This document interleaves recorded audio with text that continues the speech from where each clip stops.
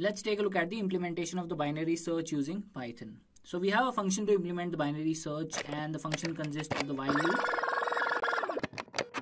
Hello everyone, welcome to the final session of the Python data structures series. In this session, we will discuss a few sorting and searching algorithms and implement them using Python. So let's take a look at the agenda for this session. First of all, we're going to start with sorting algorithms like bubble sort, quick sort, selection sort, etc. and sum up this session with the linear and binary search algorithms with their implementation using Python. I hope the agenda is clear to you. So without any further ado, let's begin. Before we begin, don't forget to subscribe and press the bell icon to get latest updates from Intellipaat. Sorting algorithms are used to rearrange a given list or an array according to the comparison operator. In our examples, we will see how we can sort the array or a list in ascending and descending order. So to start with, let's discuss bubble sort. So we follow the following steps to implement the bubble sort algorithm. The process starts with comparing the first element from the list to the next element. If the element is smaller or greater than the first element, we swap the two elements. We repeat this process until the end of the list or the sequence, and the sorting process will end when all the elements have been sorted and placed at their appropriate positions. So let's take a look at how we implement the bubble sort using Python. So we have created a function to implement the bubble sort. It takes the array or a list as the input parameter over here that we have created just now, and we are using the nested loop to implement the bubble sort.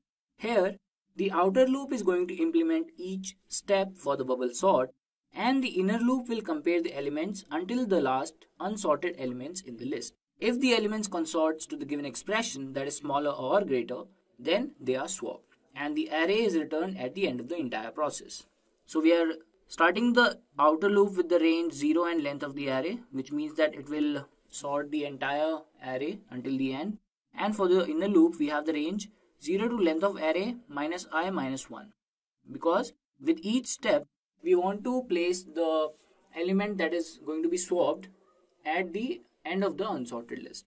So this is the code where we are swapping the element and we're just returning the array in the end. So when I run this, I am getting the sorted array over here in the output, which is 9, 12, 14, 16, 20, 25, 45 and 60. Now that we are done with the bubble sort, let's take a look at the selection sort algorithm. We follow the following steps to implement the selection sort algorithm. First of all, we have to take the first element and we set it as minimum. We compare the minimum value with each element in the list. If it is smaller than minimum or greater than minimum, we swap the minimum value with the greater element. After each iteration, the minimum value is placed at the start of the unsorted list. And we repeat the process until all the elements are placed at their appropriate positions. So in the first iteration, let's say 20 is the minimum element. It is going to start comparing with the second elements onward. And if the value is greater or less than, according to our comparison operator, if it is less or greater, we are going to swap the minimum value and go until the end of the list. After that, when we reach the end of the list, we swap the minimum value and put it at the front of our sorted list. And we do these iterations until all the elements are sorted. So now let's take a look at how we implement selection sort in Python. So we have a nested for loop in which the inner loop is checking the elements against the entire list or sequence, and the outer loop then places the minimum value at the starting of the unsorted list. So the outer loop is starting for the length of the array. Minimum element is I for instance, and then we enter the inner loop where we are checking if the value is greater than the minimum or not, or we are basically checking if it is lesser than the minimum value or not, and if it is, we swap those elements, or basically swap the minimum element. After this, we place the element, or basically we replace the minimum element with the first index that is going to be our sorted list. The function then returns the sorted array in ascending or descending order according to the operator that we have over here. So when I run this, we are going to get the sorted array in ascending order. But if I change the comparison operator over here to greater than, then we will get the sorted array in descending order. So we'll just wait for this to run.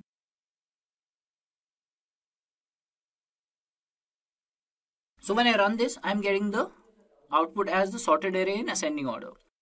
Now when I change the comparison operator over here, let's say we make it as greater than, then the sorted array will become in descending order.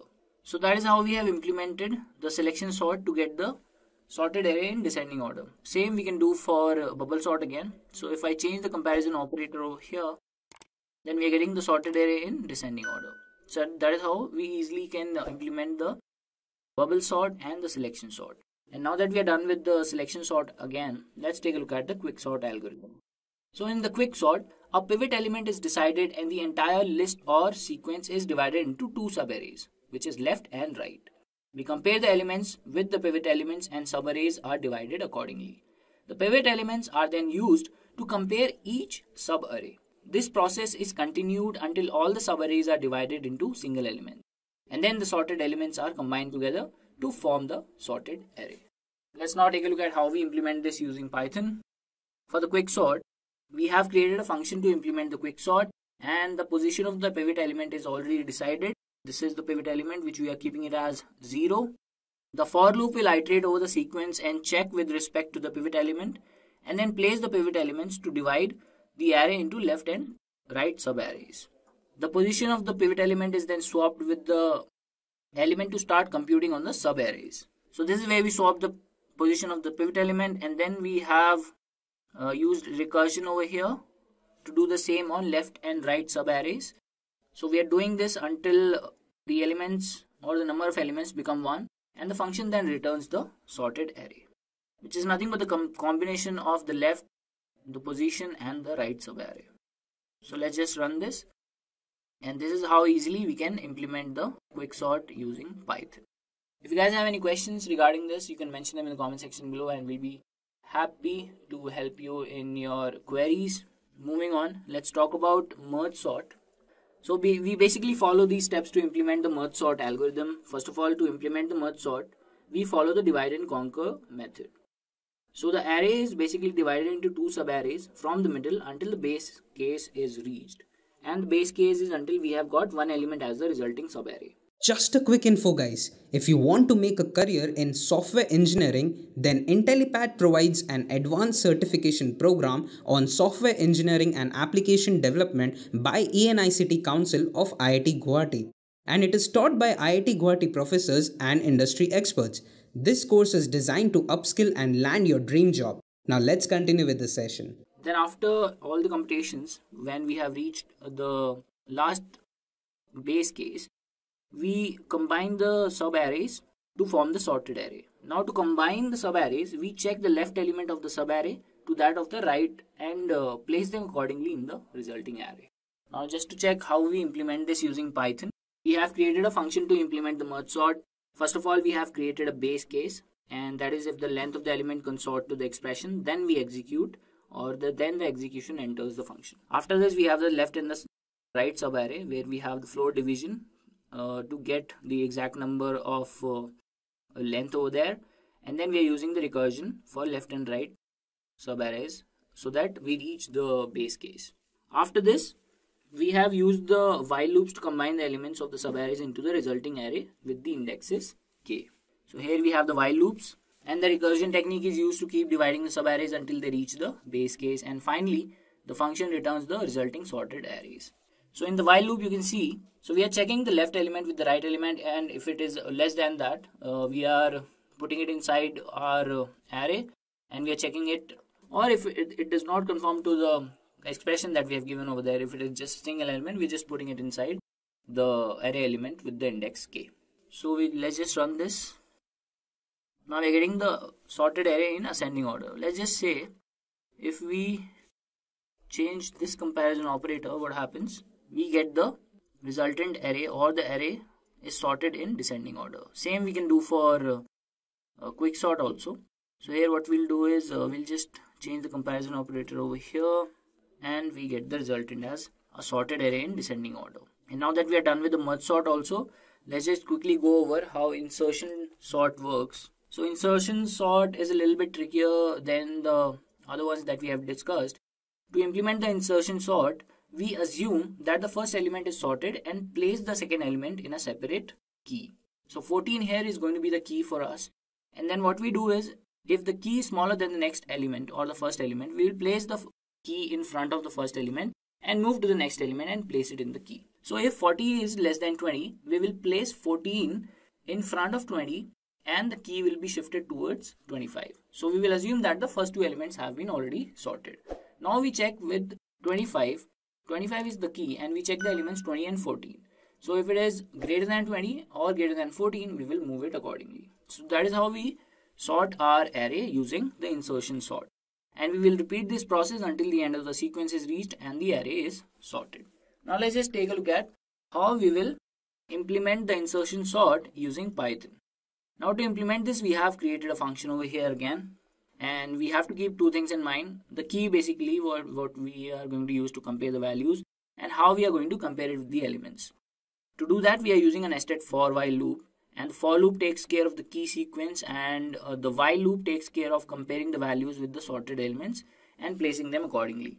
So as you can see over here, key is the first index over there. First is starting from the first instead of 0, so that we are assuming the first index value at the first index is basically sorted, and we are moving towards the second element in the array. Now while j is greater than 0 and array of j is greater than key, we are swapping the values over there. So that is how we create a function to get the insertion sort. And now when I run this, we get the same. And now that I run this, I'm getting the sorted array as a result. And if again I change the comparison operators, I'll get this in descending order. So we're done with the sorting algorithms. We'll after this take a look at how we implement the linear search and binary search in Python. So searching algorithms are used to locate an element in an array or a list. And to start with, let's just take a look at how linear search and basically how it works. So we have to follow the following steps to implement the linear search. And to implement the linear search, we have to compare it against each value of the array. So we'll compare the element to be found against each value inside the array. If the value is equal to the element, we will return true. So if you have followed the other sessions that we have done for this data structure series, we have done the linear search for a lot of other data structures like linked list. We have done it for almost all the data structures. We have performed the linear search over there. And here also we have implemented a function over here where we have two parameters, array and the element that has to be found. Now what we are doing is, inside this we have a for loop where we are iterating over the entire array, and we are just checking for each iteration if the value is equal to the desired value or not. If it is equal to that, we are returning true. And that is how, if let's say we want to search 9 inside our array, it is returning true. So we can do that for any other values also. So this is rather an easier approach to find elements in linear data structures. And now after this, let's also go through how binary search works and how we can implement it using Python. So we have to follow the following steps to implement the binary search. To implement the binary search, we can follow either the iterative approach or the recursive approach. And most importantly, the search takes place in a sorted array. So we have to make sure that the array is sorted. So in the diagram over here, this is exactly not a sorted array. So in order to move forward with this, you have to make sure the array is sorted. Now after this, the array is divided into low, mid and high, which is basically the lowest, highest and the middle positions inside the array. And if the element to be found is the middle element, we return the middle element. Otherwise, if the element is less than mid, we search it in the left sub-array. And if it is greater than the mid, we search it in the right sub-array. Since we already know it's sorted, we have a very high chance of finding it out in the sub-arrays. And we repeat the process until low meets high. So that is how we perform the binary search. Let's take a look at the implementation of the binary search using Python. So we have a function to implement the binary search, and the function consists of the while loop that will execute until low becomes high. And the conditional expressions check for the elements to be searched. If not found, will enter the sub-arrays, while low will be decided accordingly.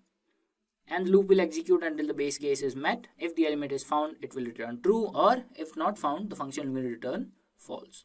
So here we have low value set to 0, which is the starting index, and high is length of array minus 1, which is the ending index. And then we have a temporary variable which is false. Now while in the loop we check the expressions, loop will keep on executing until low is less than or equal to high, which is if low becomes high, and not temp. After this, we have the middle value, which we are getting by a floor division of low plus high. And then there are a few expressions. So we are checking if the middle value or the index at the middle is equal to the desired value or not. If it is, we are changing the temporary variable to true. And if it is not equal to that, we are entering another expression where if we are checking if the element is less than the array of the middle, we change the high or the last index to middle minus 1. And if it is greater than the array of the middle, we are changing the low to middle plus 1. And we are returning the temporary variable. Now let's just check if we can search in the array the element 0. So when we do that, we are getting the value as true. Now let's check it for 11, which is not in our array. So it will return false. So that is how easily we can implement the binary search. And now that we have come to the end of the session, don't forget to like, share and subscribe to Intellipaat and press the bell icon to get the latest updates from Intellipaat. Stay tuned for more such series in various technologies to make your learning experience better than ever. Just a quick info guys, if you want to make a career in software engineering, then Intellipaat provides an advanced certification program on software engineering and application development by ENICT Council of IIT Guwahati. And it is taught by IIT Guwahati professors and industry experts. This course is designed to upskill and land your dream job.